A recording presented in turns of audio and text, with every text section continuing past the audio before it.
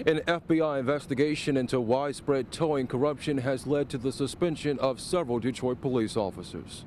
According to media outlets, 6 Detroit police officers were suspended Tuesday. The suspension comes on the heels of an FBI probe into alleged towing corruption in the DPD. The officers are alleged to have taken bribes from a tow company owner in exchange for funneling work, including stolen cars, to the tow service.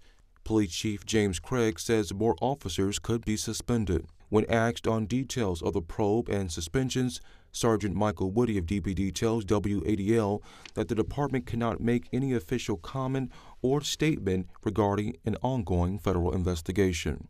The 6 officers involved in the towing corruption investigation have been suspended with pay.